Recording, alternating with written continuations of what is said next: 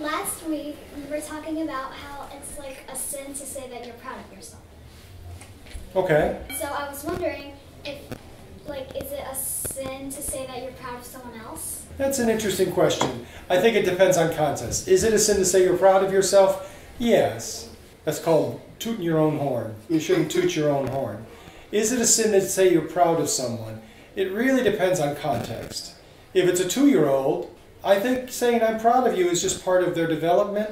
Children need positive reinforcement. That's not terrible to do, as long as we don't overdo it and say we're proud of them for everything there is, and you're beautiful and you're this. We don't want to turn our children into little narcissists, little, egotists. But I think in general, I wouldn't say I'm proud of you. We shouldn't be pretentious. And besides, if you're smart, there's always somebody smarter. If you're strong, there's somebody stronger. If you're beautiful, there's somebody beautifuler, right? It just always is. But there's always somebody that's worse off than you are too, right? So we're on a continuum. We shouldn't be so proud or ashamed necessarily of our abilities. That's even keel. Well, just an even keel. The whole theory of the past generation of self-esteem has not really borne out. I mean, millennials are like the most praised generation ever, probably, and also the most anxious, depressed, self-hating. So it didn't, it doesn't it's work. like people know, like if somebody knows they're not very smart and you just tell them they're smart, they know it's not true.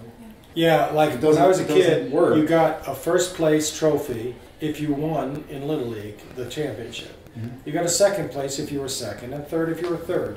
And the other people got nothing. Mm-hmm. Nowadays, everybody gets a trophy.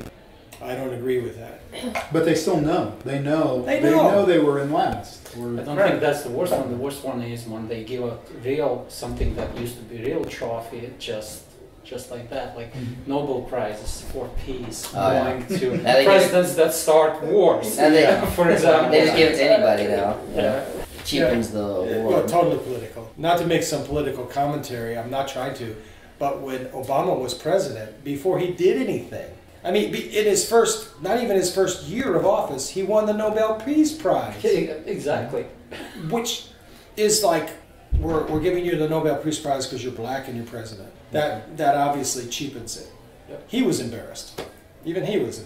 In terms of pride and saying even kill, I found that true experience sort of breeds true confidence, like the kind of confidence that you actually need, like experience in life, like you were talking about. I agree.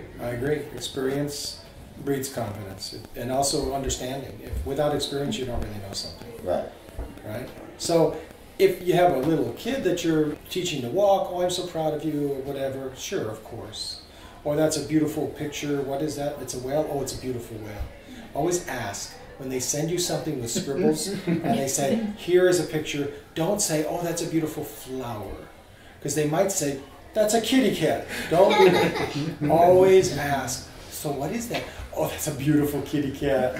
That's a secret, little secret. Okay, little parenting tip for you, a grandparenting tip. The proud thing, do you think potentially that if you were saying that it's the millennials that were the most praised, is that maybe by design to make us this kind of unified, just it doesn't even matter whether you're better or worse than anybody else because you're all just a blob, like, which is intentionally designed to make it. You sound like a conspiracy theorist. I always knew that I liked something about you. You know the difference between a conspiracy and fact? Not much. 6 months. 6 months. 6 months. Well, I think there's a huge dumbing down of society, and we are trying to be the anti-dumbing down people, right? Christianity is not about being dumbed down. Christianity is about experiencing life as it really is and reacting to it as it really is, as we really should. My sermon was full of that today. My sermon is always full of that. That's all I ever talk about. I mean, really. I could give a sermon. I could say, in the name of the Father, Son, and Holy Spirit, Amen. Fulfill your purpose in life. Okay, that's it. But we have to say a little more than that, don't we? So God help us. We are really in a terrible, terrible fix, aren't we, with people that are not learning how to be people. And with all the masking that's gone on, children, they don't know how to relate to people as children anymore. We've created this generation of basically, we've created autistic children, if you could say such a thing. I know autism is a biological, psychological syndrome, but we've created autism. People that don't know how to interact with one another normally. What a bizarre thing. What a bizarre thing. Like you were saying, you know, with the people being praised, and that's sort of a design to maybe keep people weak and make them proud and not really go out and experience. It seems like that's, you know, the entire culture is obviously like that. So, you know, you go towards God doing the right things, and it's like they've literally shifted everything 180, where everything to do is like walking away from God. So it's just every possible angle is being and we must understand that we are in that toxic soup. So don't think you're immune to that. Don't think you're immune. It's very hard. As a pastor, I find that criticizing somebody, even some people, a lot of people, the least bit, and they shut down. Don't be that person. Be willing to take criticism. Be willing to recognize your faults. We've created a generation, 2 generations, 3 generations of liars. They lie to themselves. They pretend they're something, or they believe they're something they're not. We're not all that. We shouldn't think we're all that. We should think we're sinners in need of a Christ. And then we become powerful. But if you don't believe that, if you really think that you're sort of a little czar, if you're a little king, a little queen, a little god, well, that's not the way the world really is. You know, it's funny in the viewing yourself. I mean, think of all the, you know, ascetics and monks and saints of the church who viewed themselves less than dirt, but like in comparison to the rest of humanity, they were like titans. Yes. And how they walked and how they lived, and they didn't even regard it. Well, that's part of the reason, in my opinion, why orthodoxy is really not very popular. There's, in my opinion, 2 things. My humble opinion, 2 things. One is that orthodoxy is just moribund. There's a lot of people that are Orthodox that are really just not really Orthodox. And including bishops, including priests, that they're not teaching as they should, they're not living as they should, they're not fasting as they should, etc. So that's one big problem. And the other problem is that what we have to work with is humans that just, there's something empty inside them about purpose and about responsibility. I don't want to sound like some sort of grumpy old man, but I was raised with literally the idea that I have responsibilities, and that I have a responsibility to people around me, and that my personal integrity was absolutely paramount. That was the way I was raised by a father who wasn't a Christian, just believed in the man upstairs. But he imbued in me these ideas of fairness, of compassion, the things he taught me about women. He taught me to protect women. What an idea now, to protect women. Not because they're weak or because I'm superior, but because I happen to be in a position that I can protect them. Being a man, I can protect women, and I should. I don't hear that much anymore. God help us. We have to make sure that we fight that tendency of narcissism in our society. Our society is, I believe our society is more narcissistic than at any time in human history. Just something that I experienced recently, not judging. Even small things, it's a big thing. Not judging your neighbor, not judging someone close to you. If you do, it will come out and it will not be the way you want it. That's my little experience. That's true. Yeah. That's true. But that's why I talk to you all the time. This is a catechism class, which whether we're catechumens officially, we're inquirers, we're being Orthodox for, in my case, over 40 years. We're always learning, and we must really learn the ethos of the church, the mindset of the church, the phronema of the church. It's a very difficult word to really define, more or less the mind of the church. We have to learn to think as our Lord thinks, and with humility, but with strength, with courage, and with integrity. And we learn that from taking our lumps and praying as Orthodox Christians pray. I just heard about, somebody was telling me, they went over to somebody's house who recently became Orthodox, and in the study was a study full of Bibles of various translations and commentaries, and there was one Orthodox book in the whole study. So, why did you become Orthodox? Somebody chrismated you, and now you're Orthodox. Are you Orthodox? You know, Orthodoxy is to develop that mindset that is present in the way of the church, in the mind of the church. That's why I just absolutely insist that you guys read Lives of the Saints. You absolutely have to do it, because the mind of the church is in the Lives of the Saints. It's like the gospel played out is what's happening. You just touched on the question that I had for today as well. What's your question? So reading Lives of the Saints, and especially modern martyrs of Russia, maybe I didn't get to the point, but when I compare that to the martyrs of the early church, then there is an aspect of a miracle, like the boys in the fire, untouched by the fire. I'm not seeing those examples in more modern versions. There are. There was a man, Father Peter Hears is a wonderful, wonderful podcast about the new martyrs. It's fantastic. He goes into great detail, and there was a priest. He was beheaded and left for dead. His head grew back on, and he came back to life, and he lived for another 12 years, I think. So yeah, they're reattached. Or reattached, and there was a line that you could tell that he'd been beheaded. So that's pretty miraculous. There were these nuns of can't say the word Shamadoro or whatever. Can't say the word right, but they were in a work camp, and they refused to work. We will not work for the atheist government. You got to work or else you don't eat. We will not work. Okay, it's in the middle of the winter. We're going to put you in the box. And you've probably seen those southern movies. You get put in the box, you know, and they're all sweaty, and it's just a big metal box. Well, imagine a metal box if it's freezing outside and it's minus 40 at night, or maybe minus 40 during the day. You're not going to live very long in such a box, right? It was actually a small room, but it was a metal room out in the middle of the camp yard. And they put them in there, and of course they're going to freeze to death. In a couple hours, they'll be dead, and in a day they'd be frozen solid. Well, they come back after 2 days, and the women were warm. There was ice everywhere, except on them, and they were chanting. And then the people, the camp coming out, being an atheist, but also being like superstitious, he just let him out and just left him alone. So when I read about martyrs, one part that I'm not understanding is, okay, so the martyr was beaten badly, tortured, and restored, and then still beheaded and died. So what's the lesson in that final part? So God takes on showing the power and restoring that beaten up man or woman, growing the I don't know, legs or arms, but that person still gets killed, gets beheaded in the end. Well, and that's what the person would desire. I mean, at that point, they want to be in the kingdom. They want to be done with it. They after all, they've had their limbs have been severed, or they're half dead, and they want to be all the way dead so they can be all the way alive.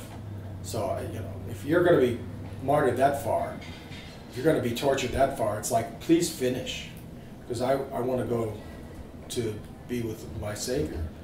That's what I would be thinking. So basically, it's more of a choice of that martyr to I paid my price, and I don't want to continue living here, right? Well, I think that's part of it. That's part of it. I mean, there are stories in Lives of the Saints where the executioner would be nervous, and he would say, I pray for him and say, and give him some money or something, and say, you can do this. Come on. You'd have to swing.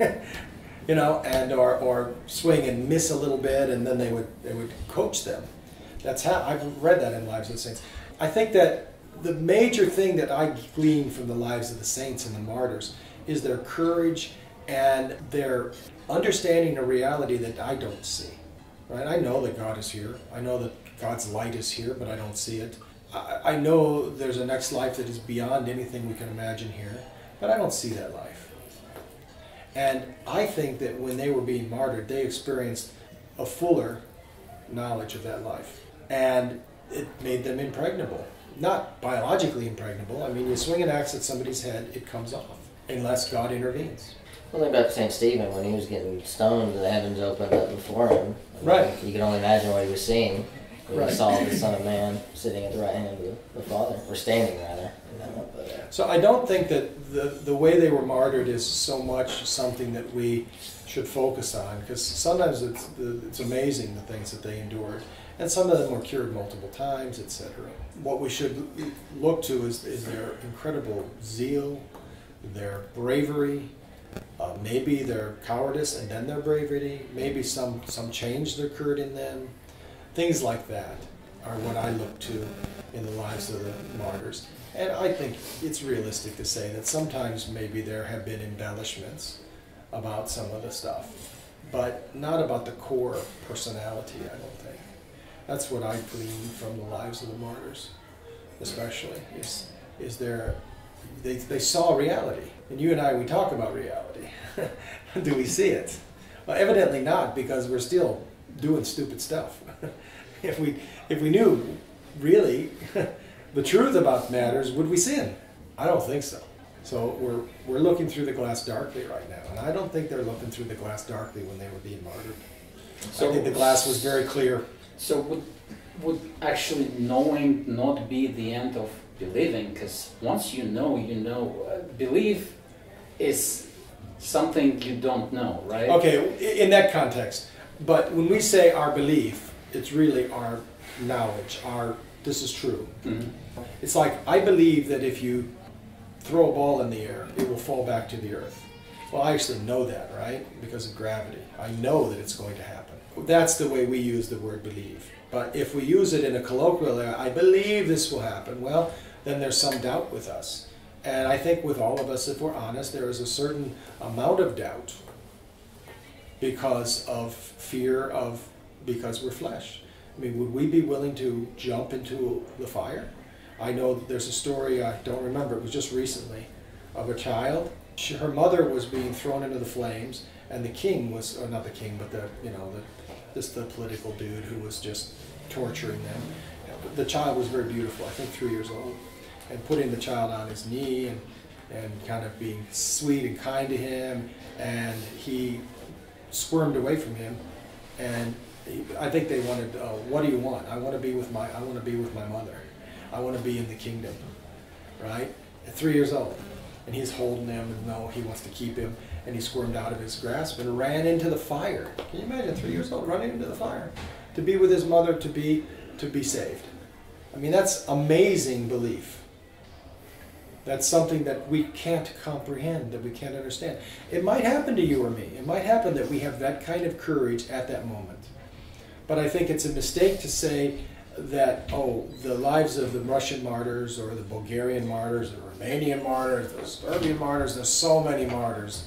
There's more martyrs in the past century than there were all the other centuries combined by a large amount, probably an order of magnitude.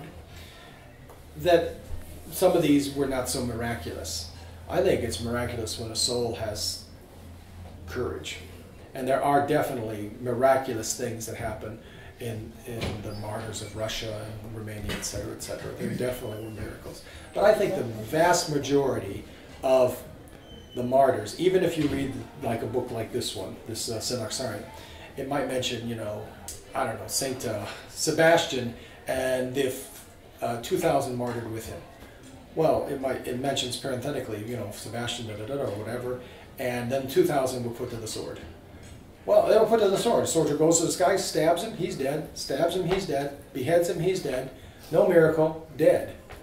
But they're all in eternity with Christ. So I think the vast amount of martyrs, when they were thrown in the fire, they burned up. When they were stabbed, they died. When they were hit with an axe, they were beheaded. But in some cases, God intervened just for reasons that only He knows. Perhaps maybe for the salvation of those around them, the executioners. The people around them, many times the people around them. There are many stories where you have someone being martyred and one of the executioners or the guards or a scribe sees it and says, I too am a Christian or something, and then they're martyred as well. And often they're martyred by immediately being beheaded. So. Well, there are examples too, like wasn't St. John, like they tried to kill St. John, the theologian, they tried to kill him multiple times and They tried to dip him in oil, and it wouldn't work. I think that's true. Boiling hot oil in front of everybody. And that's how he ended up exiled, because they couldn't kill him. But the majority of people... But that was because he had a special work. He had some work to do. Yes. The majority of people that get dipped in hot oil die. But occasionally somebody does. Yeah, that's how that Dipping a person in hot oil. Am I going to die? Yeah. But maybe God would, for some reason, not have a person. Maybe he'll make you numb, and you won't feel it could. your flesh melting off. I don't know. Some martyrs didn't feel, and some martyrs did, and that might be frightening. But when the grace of God covers a man, a woman, a child, things happen that are beyond our ken. Reminds me of the ascension of Isaiah. I don't know how well the church takes this, but the tradition is he got sawed in half, and he didn't make a sound. While they were sawing him in half. I think talking about like one of those like 2-man saws. Or yeah, I think it's very possible. I think it's very possible. So read the lives of the saints also, not just for the martyrs, but also just to see how people lived a Christian way of life. That's what we're trying to do. We're trying to become human beings, and truly human beings as Christ is a human being. And the lives of the saints are the gospel played out. So definitely read the lives of the saints. So why don't I seg you to John the Merciful? There's also a Philaret the Merciful. John the Merciful on the 12th of November. He was born of an illustrious family, and he married and had several children. Then the children died, because in that day, this was in the 7th century. Children died of diseases. His wife died, maybe in childbirth, maybe of disease. So he was left widowed. And he decided, well, that must mean I should free myself from worldly care. And he put himself into the hands of God. He was consecrated as Patriarch of Alexandria eventually. And he gathered everybody in the metropolis of Egypt. And this is Alexandria. And he told his clergy and his deacons and such to make a registration of his masters, he called them. He called his masters. All the poor, all the homeless, all the beggars.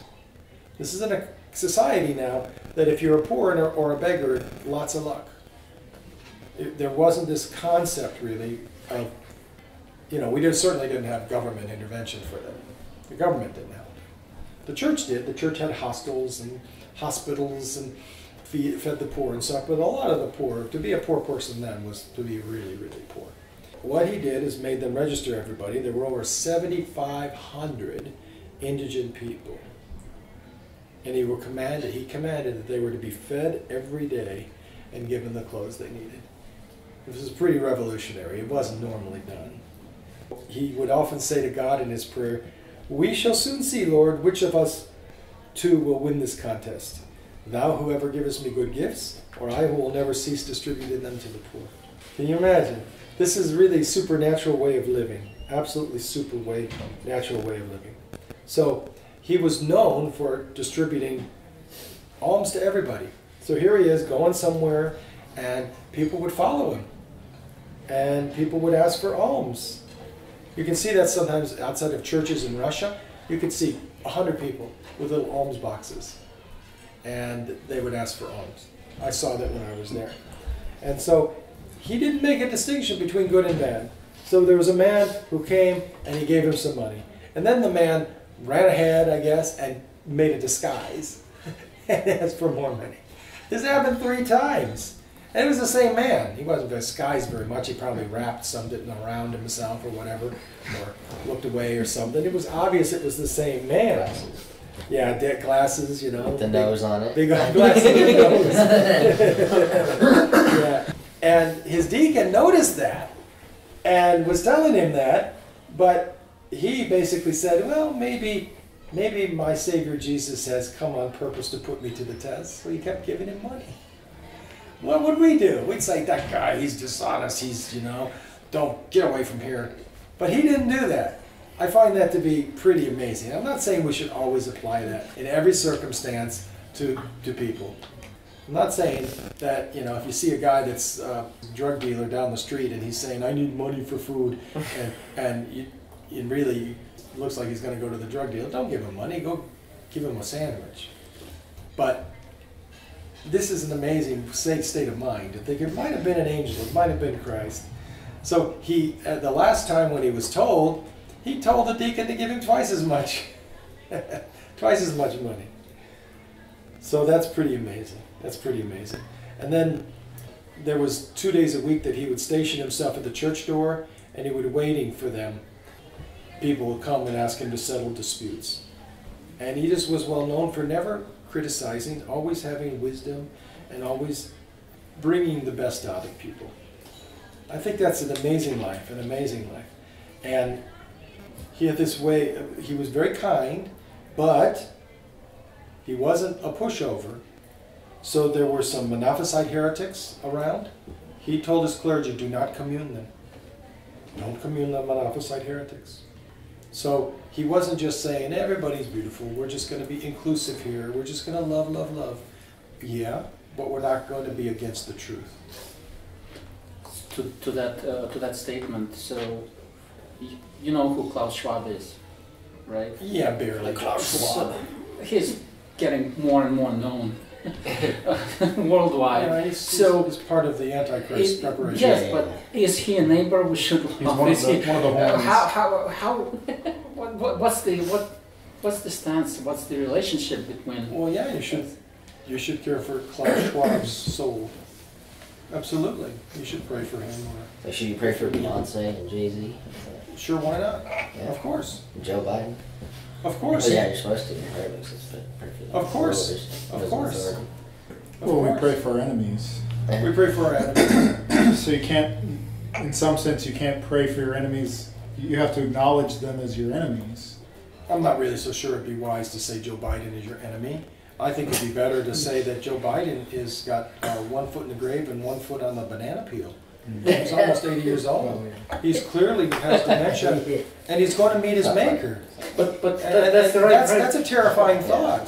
Yes. For anyone. Yes, it is. But to your statement, so we pray for the enemies, and we love the neighbors. And how do you reconcile the two, right? I guess.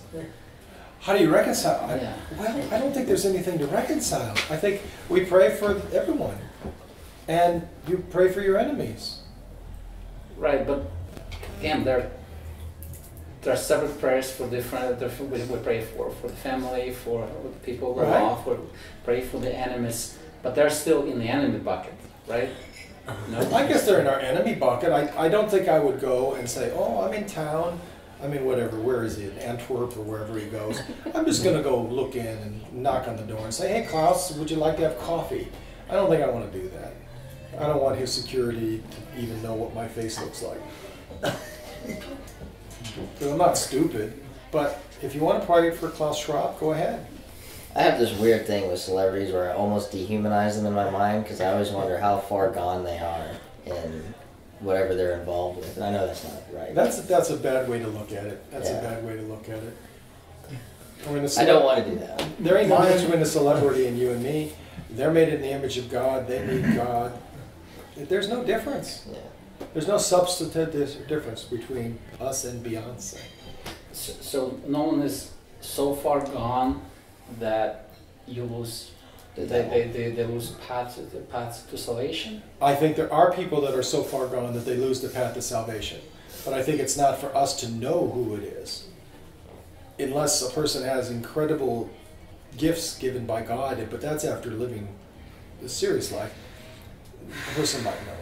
But otherwise, no, I don't believe anybody's beyond redemption. I don't know who's beyond redemption. I do think people do go to the point where they're like Pharaoh, and God hardens the heart, meaning he says, okay, you want to be what you want to be? All right. That's what it means, to harden the heart of Pharaoh. And I think there are people that go that far, but there are also people that have done terrible things and have come to salvation. So who are we to say? Who are we to say that we're less terrible than, I don't know, Stalin? Why am I less terrible than Stalin? Would it be correct, Father, to say there's nobody that can't repent? Everyone can repent, but not everyone will. Some people I will think- not repent, I think but the they scriptures. can. I think the They could scripture's if clear they to a certain would extent. At a choose. certain point, a person becomes incapable of repentance. And when that happens is a point that only God knows. Only God knows. That they become incapable of repentance. And let's not get there, because that's that's a lost soul. I think that can happen. I think that's rare, but I think it can happen. It seems like the evidence is there from the scripture that can happen. All right. Let's not get there. So I guess where I'm struggling is I see it possible to pray for the enemy and really say they don't know what they're doing, right? When do something bad. I get it. Sometimes you're so delusional, or you think you're right when you're wrong, and you do wrong things. But what I struggle is there are people that I think they know what they're doing. So, yes, there are people that know what they're doing, and God save them. There are people that do horrific, horrendous things. But are they worse than us? I mean, we have the gospel. We have Christ in our heart. And yet we still judge people? I mean, let's bring it home. I'm not concerned about the mass murderers of the world. I'm concerned about me, that I don't have murder in my heart. And according to the scriptures, according to the Sermon on the Mount, murder in your heart is to call your brother Raka, which is basically thou fool or empty-headed. Murder in your heart is to judge your brother and to have indifference to your brother. That's murder. That's pretty bad. So that's what I'm more concerned about. And you know, some of the great fathers, some of them would pray for Stalin or for Hitler or for Genghis Khan. Okay, God allows that. God is happy with that. I once heard of a monk who he was praying for all these different people. And then he wanted to pray for the devil, and the Lord said, no. No, don't pray for the devil. The devil will not repent. Don't pray for the devil. And St. Paisius had that experience too. He was praying for the devil, and that he would repent, and there was a dog that was near him with his tongue hanging out, just kind of looking at him, right? And he realized that was the devil, who was basically, did the dog change? No, he's still like, with his tongue hanging out.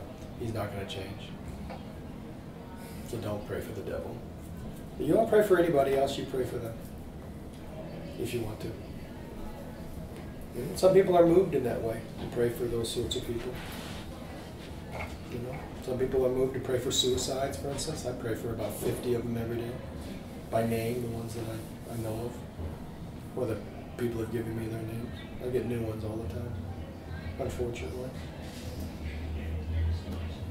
It's good to pray for them, just because of love. Perhaps some of them will be saved. Any other questions?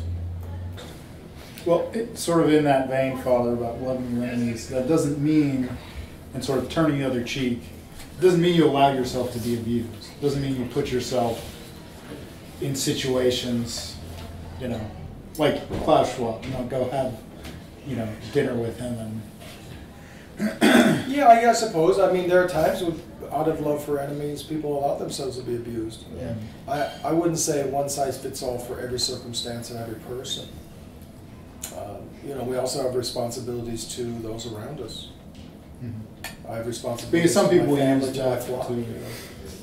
to justify like complete pacifism and No. say we shouldn't defend the, you know, children. No, we're not. Christians are not pacifist in any idea. I mean, we might take up arms because of saving people, but then again, we also are not pacifist in that we are winning the kingdom of heaven by violence, aren't we? So we're making active choices. If you want to submit to somebody, it better be an active choice, not just by default. We don't just by default allow things to happen to us. We choose to allow things to happen to us or to resist those things. And We don't just let it happen by default. pacifism seems completely incongruous with having a whole group of military saints, right? Yes, we're not pacifists. I mean, we're not wanting to go out and kill people, but I mean we're not pacifists in that we actively make choices. If you want to submit to somebody, if you're submitting to somebody, if you're allowing something to happen to yourself, it should be your choice, not just that you allow it to happen because of indifference or because of fear. Make your choices. If you want to choose to resist, but it better be the right choice. We have to make choices in this world. It's very important. We're not pacifists. We're not afraid, or we shouldn't be afraid. So let me talk to you about Psalm 6. O Lord, rebuke me not in thine anger, nor chasten me in thy wrath. Have mercy on me, O Lord, for I am weak. Heal me, O Lord, for my bones are troubled, and my soul is troubled greatly. But thou, O Lord, how long? Turn to me again, O Lord, deliver my soul, save me for thy mercy's sake. Who do you think's talking here? Christ. Christ. It's a messianic psalm. But it's also you who could be talking, right? Have mercy on me, O Lord, for I am weak. How is the Lord weak? How is he weak? Is it a blasphemy to say that the Lord was weak? In the flesh. No, he was human nature. What happens to human nature when you put it up on the cross? It dies. It dies. Exactly. That's pretty weak, isn't it? When you scourge a person, So they thought, anyway. well, Yeah. he was strong and he was weak. Yeah. In his human nature, he was weak. Well, Absolutely. and as you just said, he allowed it. And he allowed it. And He life made a came through. choice. He made a choice. He made a choice to allow himself to be arrested and scourged. I mean, he had to basically say to the people, is this the Christ? I am he. And they all fall back, right? I think that's in John's account. They all fall back. And he's basically, come on, would you come and arrest me? You know, I'm he. But let these go. So here they are with swords and staves and everything else. And they're afraid. And he's saying, he's the one being arrested. And all Peter has is one measly little sword. And everybody else is unarmed. And they're afraid. And he said, let these go. He had no authority to do that in terms of worldly authority. They had all the guns, right? But they were afraid, so he basically arranged everything. You're going to take me, let these go. And then he was, of course, the kangaroo court and everything happened. Everything was according to his will. Well, there were other times where the crowd tried to seize him, and it wasn't time yet, so he And he didn't allow it to happen. slipped through there. Right, it's mysterious. How did that happen? He just walks right through. He walks through them. Did he become invisible? Did he teleport? Who knows what he did? But he didn't allow himself to be taken. But we can also personalize this prayer. This is a Psalm of David. A lot of Psalms were of David. I thought they were all written by David, even the ones. No, there was a Psalm by Jeremiah. There's a Psalm by Moses. There's a Psalms by the sons 73. of Korah. The 73. Asaph as well, right? The 150 of them is known that David wrote. 73, well, they've not. It's known anymore. Yeah, but like Psalm 118 doesn't have his name as the author, but he had to have written that. So 73 that have his name in the title. So at least, yeah. So At least half. Other ones were written by pretty close to half. So he wrote this. We can personalize this. O Lord, rebuke me not in thine anger, nor chasten me in thy wrath. They have to understand about the wrath of God. The wrath of God is not like, sinners in the hands of an angry God and God throwing lightning bolts like Jupiter or something. The being in the presence of God and being a sinner, that you'd feel wrath. You'd feel fear. We don't want to have that. We want to change so that we can be in the presence of God and feel like the 3 children in the furnace, right? In the fire, and yet it would be like a moist dew. So that's what I think we're asking for there. We're asking, I want to change so that I will be in your presence and not feel wrath, but rather feel the love of God. And have mercy on me, for I am weak. Which one of us wouldn't want to say that, huh? Which one of us doesn't feel weak? Heal me, for my bones are troubled. My soul is troubled greatly, but thou, O Lord, how long? Do any one of you just sometimes feel impatient, like, how long? How long am I going to be like this? How long is the world going to be like this? Don't you feel that impatience? You feel it? You feel it? Yeah, absolutely. So don't you think the Lord felt that? What about when the man came to him and had the boy who was a demoniac? What did he say? How long will I be with thee? O sinful generation, how long will I be with you? By the way, you can't tell it with you-who translations. That you is plural. He's not talking to the man, he's talking to the world, talking to humanity. How long will I be with you? All y'all, if you want to say it in Texan or Southern. How long will I be with all of you? So I think a Christian should have that feeling of we are strangers in a strange land. We're wanderers, we're pilgrims. This is not our home. Our home is heaven, and we're on a journey to heaven. And we're kind of going, when will we get there? Are we home yet? Are we there? Are we there? Are we there? I think that feeling can only get more amplified the older you get, the closer to God. Yes, is it? the feeling is more. Yes, the feeling is more amplified the closer you get to God. Turn to me again, deliver my soul, save me for thy mercy's sake. For in death there is none that is mindful of thee, and in Hades who shall confess thee? Now, the doctrine is that when one person dies right now, they go to Hades. Now, Hades is busted, but you still go. I mean, or you don't go. I think the people that are blessed, they don't go to Hades. The others are there in some intermediary state, and maybe some of them God will save. God doesn't reveal all those things to us. But for the Jew, Hades was the place of the dead. Not Gehenna. Now, Gehenna is hell. The lake of fire. The lake of fire. Really, I don't think there is Gehenna yet. It's not happening yet. But in death there is none that is mindful of thee. That doesn't mean that people don't know of God, but they can't be with God. You know, there's a certain separation because of our inability, our incompetence. I think of it like a child that wants to get something on a shelf. Well, he's not tall enough to get up there. He can see it, but he can't get to it. I toiled in my groaning every night. I will wash my bed. With tears will I water my couch. David prayed like that sometimes, especially when he was praying for his son Absalom. And we should pray like that. That's why evening prayer is actually the highest prayer. Unfortunately, I pray better in the morning. So I try to get up earlier and early in the morning when it's still dark. And so it's still evening, right? But I don't pray very well at 10 o'clock at night. Or 9 o'clock at night for that matter. But the great saints, they would pray all night long. Sometimes they would suspend themselves with ropes so they wouldn't fall asleep. Can you imagine standing up, suspending ropes on your armpits and praying noetic prayer all night long? I mean, how much of us are going to do that? We're going to pray noetic prayer for about 5 minutes and then we're going to be asleep. It won't be very noetic prayer, but we'll give it a shot. So it's good to pray at night. Now it's also good to function during the day because you have jobs and things to do. We can't be dysfunctional. And to the extent that God assists us with His grace, maybe we go with less sleep. Or maybe you get up earlier. I tell people in prison is just wild and it's loud. But it's not so loud at 2 o'clock in the morning. Now they're going to actually take them out of bed at 3 for those who want to have breakfast. They have breakfast at 3 in the morning. It's crazy. Lunch they're done. Dinner's done. I mean, it's by noon. They're done with their food. I guess it's for the convenience of the staff. I don't know why. Maybe it's easier to handle people when their biorhythms are a little down. I tell people, well, what are you getting up at 3 when they make the noise? You should get up at 2. You should be up when nobody's up. There's nobody shouting and screaming, nobody cussing. It's quiet, literally quiet, or as quiet as a prison can be. That's when you should get up and you should pray. And some of them do. Others of them, they love their sleep. When they get up and it's wild and crazy and it's very hard to pray. But it's a good idea, if you can, to get up early to pray, or to stay up later to pray. And there it is. I toiled in my groaning every night. I will wash my bed. With tears will I water my couch. Through wrath is mine eye become troubled. I have grown old among mine enemies. That's kind of an obscure statement.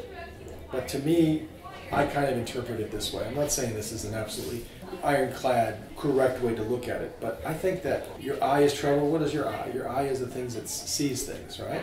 And with the eye, you desire things. And if we don't desire correct things, we become troubled. We have to learn to train our eye and our spiritual eye to desire the things that are good, to look at the things that are good and to desire the things that are good.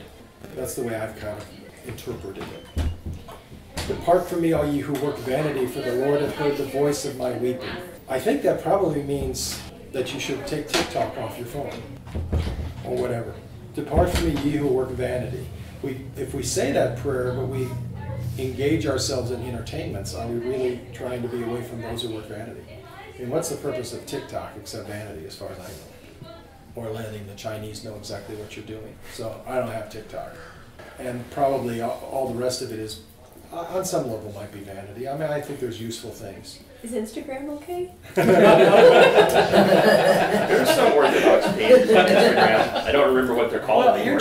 you're trying to make a living, and I understand. There's we have a family group on Telegram so that we can share things, family news and pictures and such.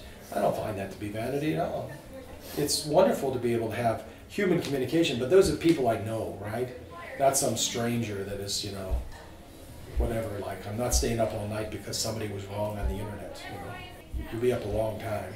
Or watching reels. What's that? Reels. Reels? Yeah. Yeah. Those are the worst because they're only like 5 seconds long.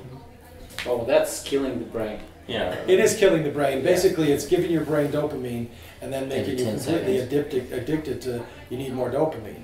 Well, it's turning short-term all dopamine. normal functioning people into people like me with actual attention deficit disorder. Yeah. Where you're constantly fiending for that next dopamine hit. Well, don't do it then. You have No. TikTok? No, Okay, good. that's what he'll do to me. You know, I put out videos, right? I put out videos, sermons, and things. And if you watch the whole video, I think it could be very fruitful. But I see that it'll tell me sometimes average viewership, average view time. It's a 20-minute video, and the average viewer time is 3.5 minutes. What did you do in 3.5 minutes? I mean, You can't get the whole thing. you can't even get anything in 3.5 minutes. So it's really sad that people, they want short. You know, okay, you can do short things, but there's also things that have to be long. The best cure is 3-hour podcasts. Yeah, well. And someone who talks real slow. The even better cure is 3-hour vigil. There you go. 3-hour vigil is Yeah. better. That 3-hour vigil is even better. The only way you can get better A is if you 3-hour did the whole vigil right is 5 way hour better than a vigil. 3-hour Jay Dyer podcast. The only way the 3-hour vigil gets better is if we do it 5 hours like the old right. Yeah. does it. Pretty smart Cosmos. Oh, yeah. Yeah, he can. Boy, that boy has a gift of gab, doesn't he? He Yeah. does He 4-hour 4 podcast. hours with that slow. How can he have sound from Australia and have a drawl? I don't understand that. The guy can talk so. But then when he says the Trisaggian prayers, he can say them in 3.5 seconds. Just quick side note, it says, "Depart from me, all ye that work vanity." Sounds so close to Matthew when Jesus says, "Depart from me, all ye workers of lawlessness, or all ye that work iniquity." Just really close. It is, and I think that is the context as a messianic psalm. However, don't you want to not be around people who work vanity? Which means you don't want to be around yourself. Kinda. We want to change to not be vain. We want to change to not look at vain things. And unfortunately, we have this society that just allows for all these things about vanity, about what this movie star is doing or saying or blah, blah, blah. We've always had it when it was possible to have it. So even the tabloids of Elizabethan England, and they had that kind of stuff. But town crier. The town crier kind of thing. But then, 1,000 years ago? They weren't telling you all Yeah, the truth. 1,000 years ago, there weren't a whole lot of Herald of celebrities, Street. you know? You could go to the forum and gossip, You could go to the forum and gossip, but only if you lived in a large city or something. Exactly. If you lived in the country, you were busy just trying to be able to have enough food to survive the winter, and that might have been an advantage to the soul. So we say, "Depart from me, all ye who work vanity." To me, I personalize that, and I'm thinking, I need to not be vain. I need to be more humble and be caring about the things of substance. Whenever it says you work vanity, I think of the Bible's definition of vanity seems to be very large, because if you look at the book of Ecclesiastes, Yes. there's a lot of stuff that's under the umbrella of vanity, and Always vain, always does. yeah, the only thing Solomon says is like, these things I found to be good, obey, keep the Lord's commandments and take satisfaction in your toil, but all the rest of this stuff is vanity. There you go. Vanity. Yeah. I think we should judge ourselves for our vanity. There are some fathers who would say that the greatest sin is not pride, but vainglory. And vainglory is a mother of actual pride. And that's a technical distinction that I haven't yet understood. No matter how many times I read about it, I kind of can't work it out. I think vainglory is when we're not giving glory to God. We want our own glory. Wasn't vainglory, I guess you could say, the original sin? No, it's the sin of Lucifer. Yeah, the sin of vainglory. So we're it's so prevalent in our lives. It's part of the reason why there's the hero worship of everybody, of all these politicians and all these singers and all these actors and actresses and athletes and people acting crazy and extreme, because there's a certain vainglory in us that wants to sort of be part of that. And that's horrible. You should only want to be part of Christ. That's it. That's why you should read the lives of the saints, read the Psalter, read the Gospel. Seems like 90% of the media just fosters slander, gossip, and vainglory, and pride in people. For sure, absolutely, absolutely. That's why you read the Gospel. One of the reasons why you read the Gospel, you're encountering Christ in the Gospel.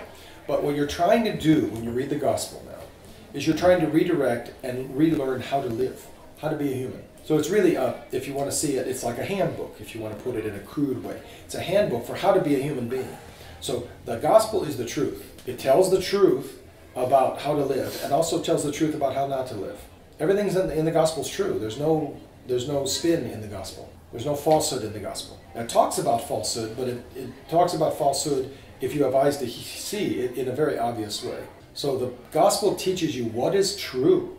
That's what we need to learn. What is true? The world doesn't teach you what is true. There's always falsehood in the world. Always. And we want to have truth. That's why you read the gospel, you read the lives of the saints, you do prostrations, you read the Psalter, you might read the writings of the fathers. I would put those down the line from all those other things. Not that you shouldn't read them, but that there's so many things that you must prioritize reading. If you have more time, yes, read them.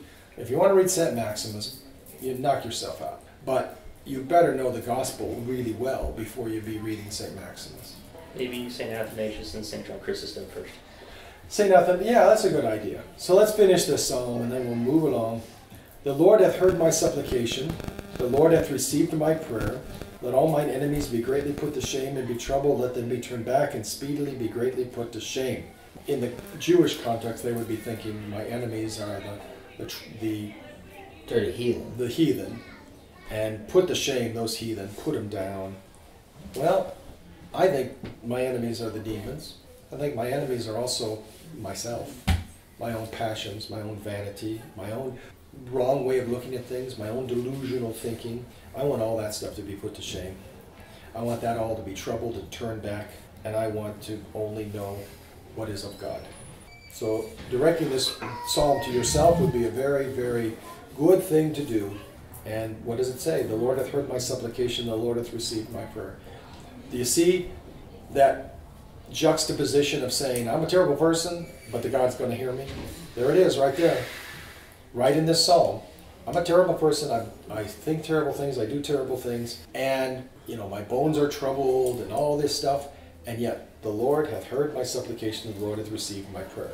Now in the Messianic context, that is Jesus Christ saying that his Father will save him, God will save him, the Trinity will save him, in the Messianic context. But in our context, God is going to save us. We're terrible. We are. Let's just admit it. But God loves his terrible creatures. He loves us. And he's going to help us. So we have that confidence, but also this realism about ourselves. That's only in Orthodoxy. I've never seen it anywhere else. It only gets just people dip their toe in it in other Christian confessions. Or they go way overboard and Calvin. Calvin completely lost his mind, didn't he? Because men are so terrible that God forces man to be good. No, God does not force man to be good. He's not the irresistible force that makes a person irresistibly have grace. That's just not true. Well, we can resist his grace. In that system, he forces other people to be terrible. And he forces other people to be terrible. Can you imagine? What an idea. Okay, I'll give you one more life of a saint, and then we'll move along. So this is about St Martin the Merciful, the Bishop of Tours. And he was a soldier, but he was Christian.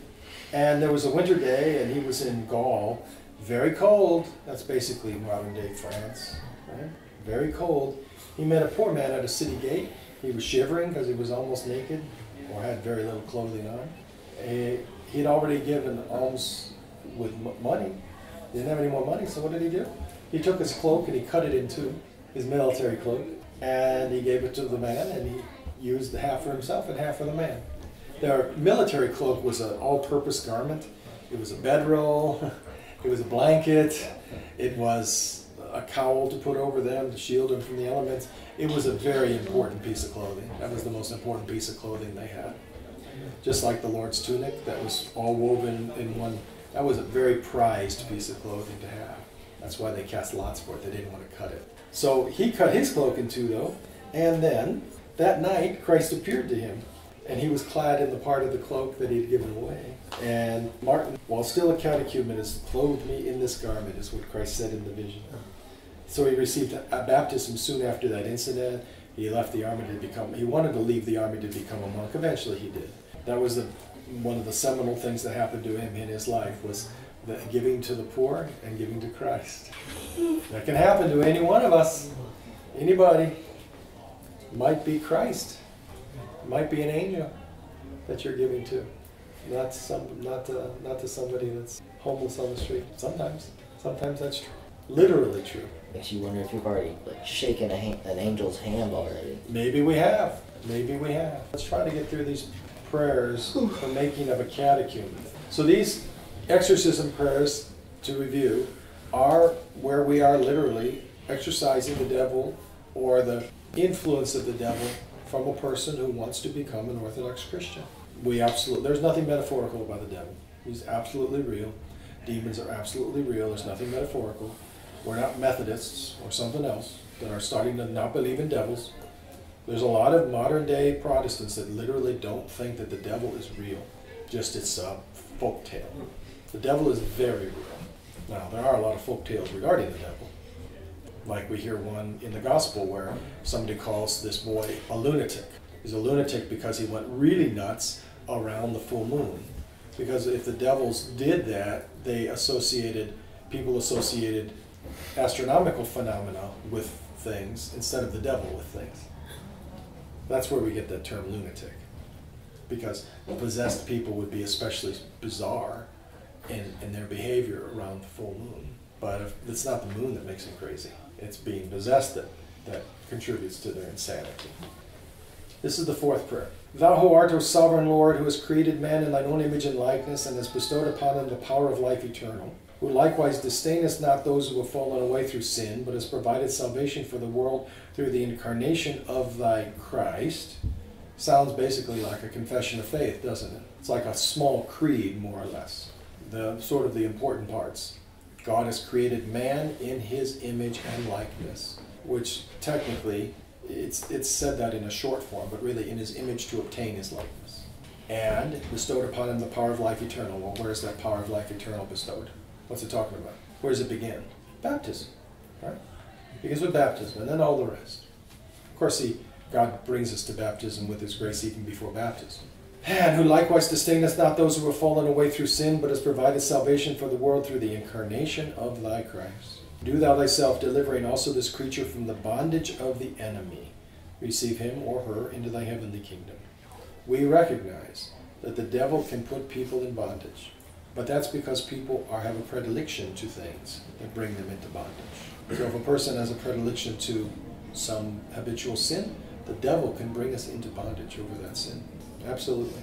We open the door for the devil to harass us or to even possess based upon our predilection to sin. So if a person is only following Christ, they can't be possessed. But then there are Christians that are not following Christ so well, or for reasons unknown to us, they're possessed. I was in Russia and I heard possessed people. They would be screaming during the liturgy. Then they would bring them up for communion, and then they would be calm.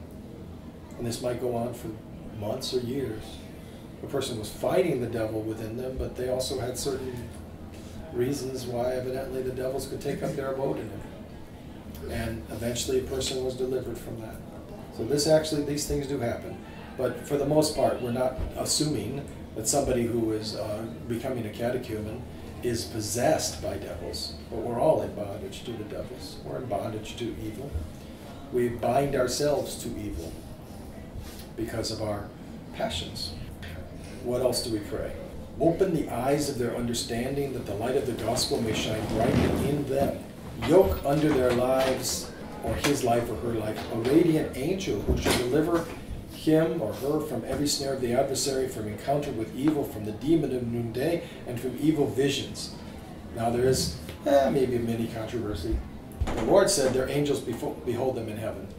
So some people say everybody's got an angel. Everybody's got a guardian angel. Muslims, atheists, pagans, everybody's got a guardian angel. Some people say that. Some people say that the guardian angel is assigned at this point. God assigns an angel to take care of a person at the point in which we say yoke unto his life. And some people will say at baptism. I don't know. I don't care. If you're baptized, you got a guardian angel.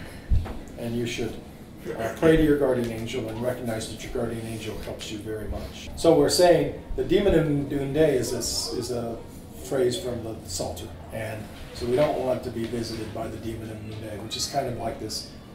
Well, you know how sometimes you just get tired and you just get lethargic? I don't mean necessarily that, after you've had food I mean that you're just lethargic spiritually. That's the demon of noonday. Sometimes it visits us. Sloth. Sloth.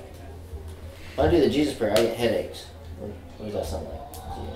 Sounds like you should keep doing the Jesus. Oh, I keep, but it's just weird. The only when I'm doing the Jesus prayer, Well, I mean, it's my mouth starts hurting. It's an attack. It's an attack. So just take some ibuprofen and keep doing the Jesus prayer. Seriously.